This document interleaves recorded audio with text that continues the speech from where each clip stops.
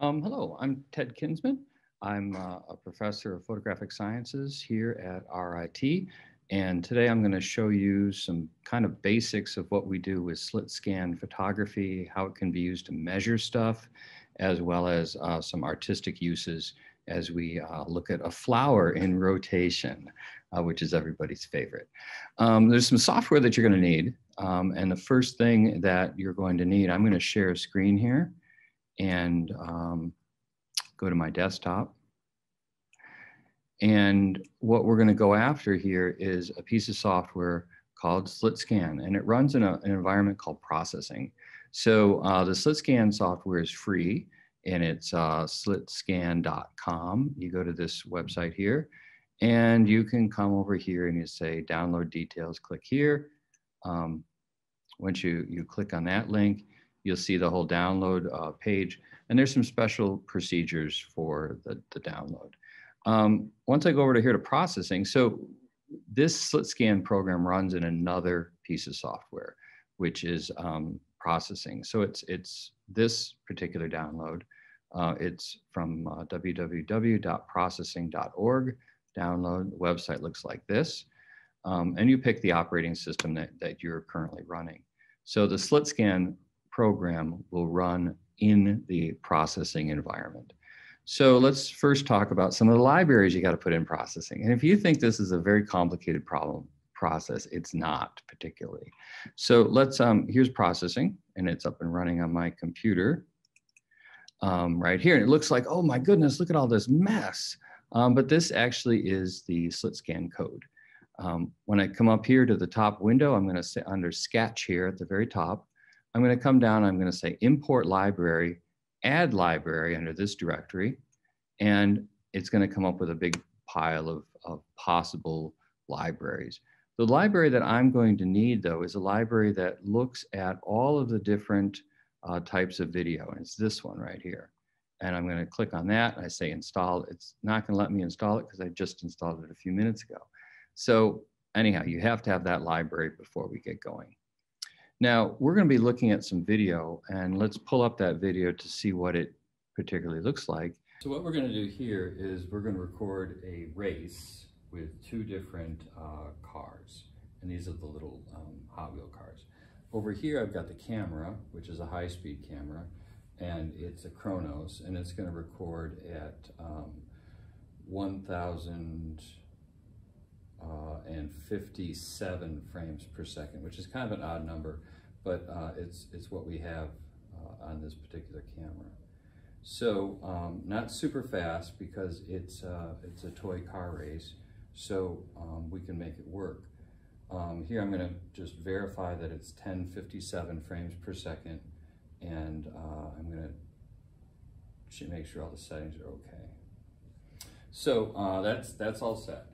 So the way that this works is I'm going to have a car race here, and the car race is, I'm going to turn on the camera once I let the cars, I'm going to set them up so the front of the cars are all with each other. I'm going to turn on the high-speed camera, let the cars go, turn off the high-speed camera, and now I'm going to have to do some work with the back of the high-speed camera.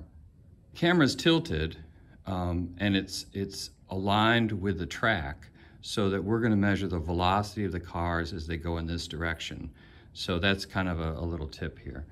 To record everything here, it's in the buffer now, it's locked in the buffer. I'm going to come over here and hit play, and then I'm going to move this slider on the bottom here up to where the cars start to go by. And at some point here, I'll start to see the cars go by. There's the cars. I'm going to back it up just a little bit. I'm going to put my mark for the start of the recording. I'm going to go to after the cars pass. I'm going to mark the end of the recording, and now I'm going to tell it to save. And it will save to that drive at this point. And it'll take a little while. This is a Chronos camera, not the fastest read-write to the card, and occasionally there are some errors writing to that card. So if you're doing something super important, make sure you save it twice. So eventually that's going to be saved. There we go. And we're all set to go to the next part where we're going to do the analysis of this video with some slit-scan software. The video that we are going to be looking at is a video of a car race, and it looks like this. So here's my car race. It might not look that exciting. It's very grainy. High-speed cameras are known for their data collection. You have to have big bucks to get a camera that is not as grainy as this one. So there's our car race. It's kind of interesting. It said it was going to record it at 1 speed, but it actually recorded it at a little bit faster speed, which I guess I didn't hit the right button on the touch screen on the back, which is a little tricky. So we're going to use this video to do the analysis. So because this is a long directory here of stuff from the high-speed camera, I'm going to rename this file yellow car race. And I'm also going to put in this title the speed that it was recorded at, and I happen to have it on another sheet of paper here. So this speed was 1,171 frames per second, and that will help me remember that for the analysis. And we should probably do a little bit of math with that.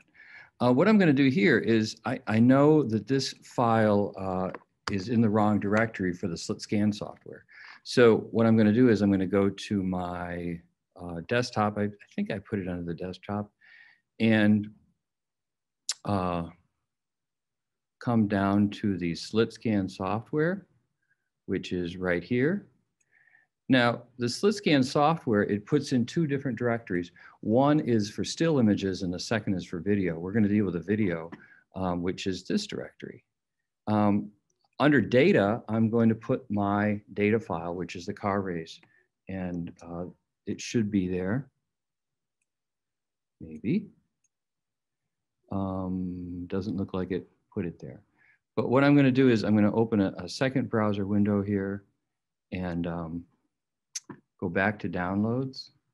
And I'm just going to copy that whole file there because I don't really care if it's in another directory or not. It's going to be in that data file right there. So there it is. Now I'm going to have to modify this slit-scan software a little bit. And as I do this, sometimes people are scared to modify code, but modify it as much as you want. Just don't save it as a new modified file. Don't save it. Just keep the original slit-scan software there. I'm going to go to the slit-scan directory. I've moved the video in the data file.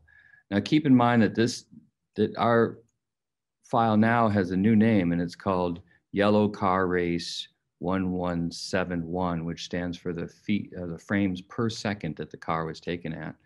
And what I'm going to do here is I'm going to copy the car name, the file name down. And the file below it here is the slit-scan, the actual program that's going to run in the processing environment. So I'm going to click on that, and there's processing starts, and the slit-scan software will start up, and it always asks me to update. I'm going to say no. I'm going to make this larger so we can see what the code looks like.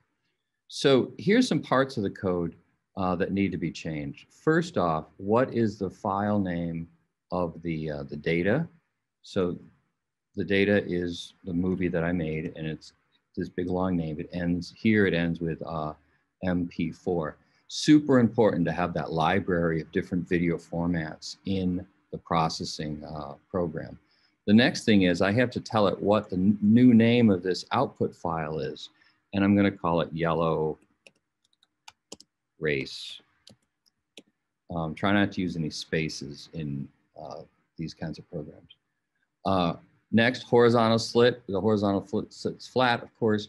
I don't want that. I want to take a slit this way in that video stream of the little car race. So I'm going to come over here and I'm going to say false. And if it's correct, it'll change it to green.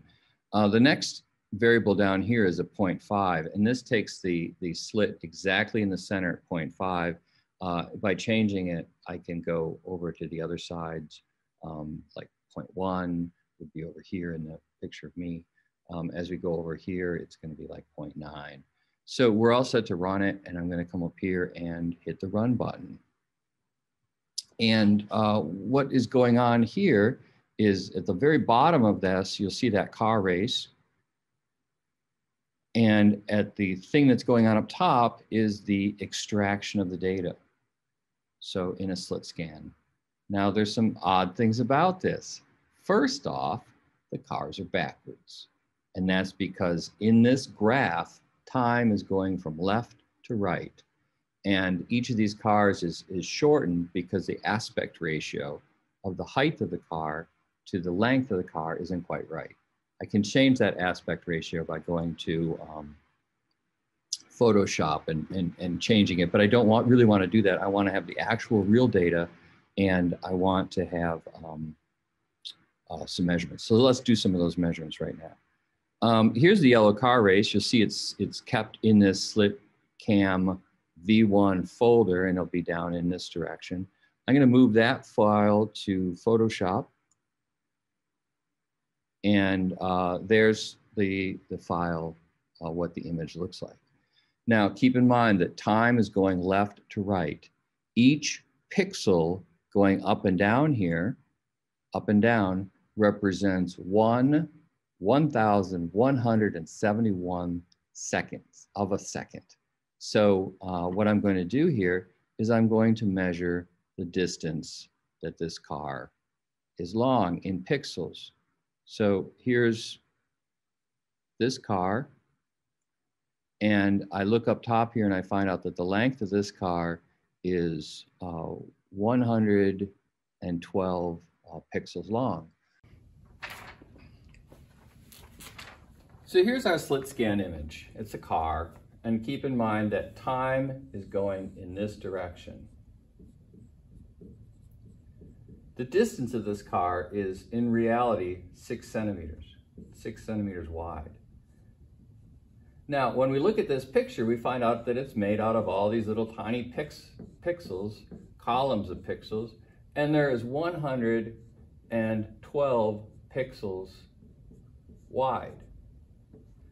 We also know some stuff about this frame rate. The frame rate here was that 1,171 frames per second. That means that each one of these little columns represents a little slice of time of 1 over 1171 seconds. Now, within all of this stuff, we can put it together and get the velocity of the car. And we know, first off, how long did it take this car to pass this point? Well, we take the number of pixels, we multiply by the time for each pixel, and that becomes 112 pixels. We multiply by 1 over 1171 seconds, and we end up with how long it takes. And this takes 0.095 seconds to go by. Well, we know another equation about velocity, and these are traveling at their terminal velocity. They're not accelerating or decelerating, they're just moving as fast as they can, is distance over time. Well, the distance here that we're talking about is the size of the car, and that becomes 6 centimeters. And the time is the time that it took for it to go by, which is 0.095 seconds. So taking that all into consideration, we get 63.2 centimeters per second. And that's the velocity of that car in the race. Now, keep in mind that this technique can be used for anything, any kind of slit scan, as long as you know the frames per second of the time of the video, you can measure just about anything. Of course, it helps you have to know the size of the object. Okay, over the years, I've gotten a lot of questions about what is peripheral streak photography, how is it done, and what does it do with these flowers. So here, what I have is a turntable, and it's set up with the flower exactly over the axis of rotation.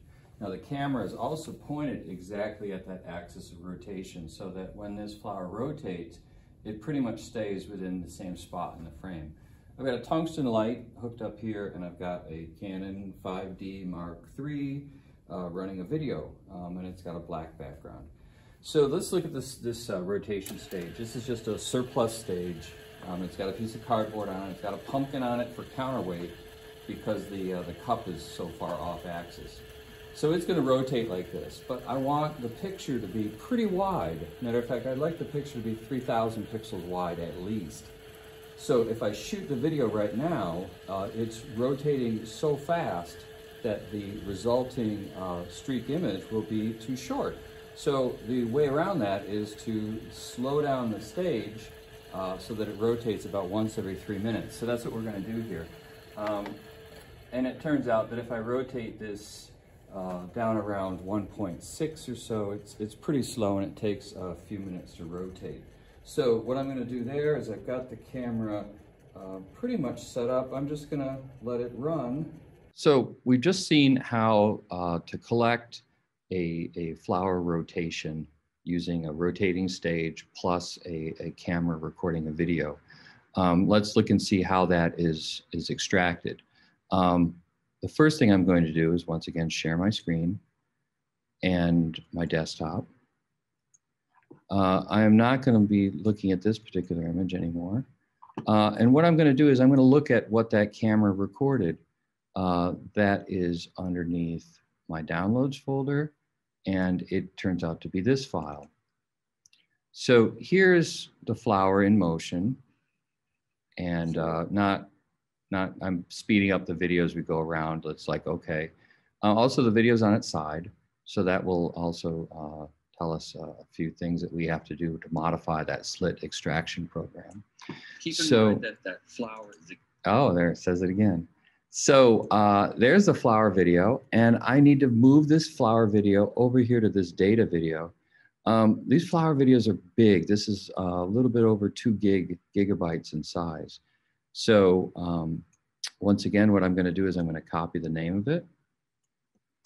And I've already got the processing program running with the software, but I'm just going to relaunch it right here, which is right here. Here's the yellow car race that we just did. So instead of the yellow car race, I'm going to say, hey, let's put the name of that flower rotation in there. And I'm going to call it flower A. Now keep in mind that this flower was recorded vertically, but we put this video sideways. So now it becomes a horizontal slit. So this has to be, once again, set to true. And I'm going to say it's in the center. I don't know for sure, but I'm hoping it's in the center now. I might have to change that. But let's run this piece of software. And here it goes. For one complete and you can't turn the audio off, but I get the audio too. And it'll take a while. So this is going to run for quite a while. And this is a way. So at this point, it's completed the extraction. I'm going to come over here, and I know it's called flower A, and I'm going to bring it down into Photoshop so we can inspect it. And we will zoom in on it. And so it's a pretty decent picture. We can pan around, and we can see that it's a flower, and it's a peripheral streak flower all the way around. Kind of much more interesting than some of the earlier peripheral streaks, of tire wear patterns and stuff.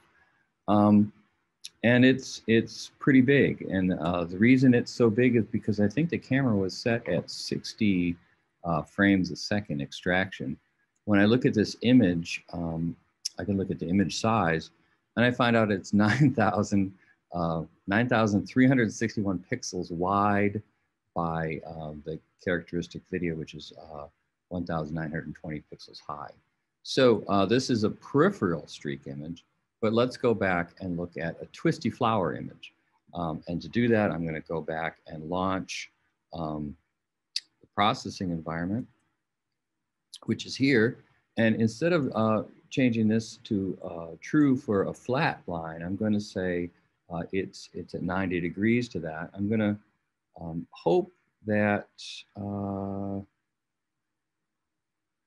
going to say false.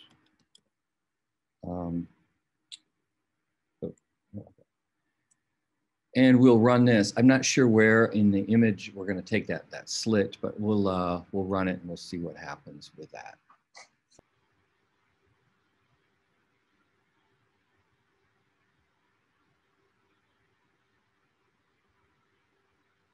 Pretty. Twisty flower, and sometimes we put it sideways or whatever.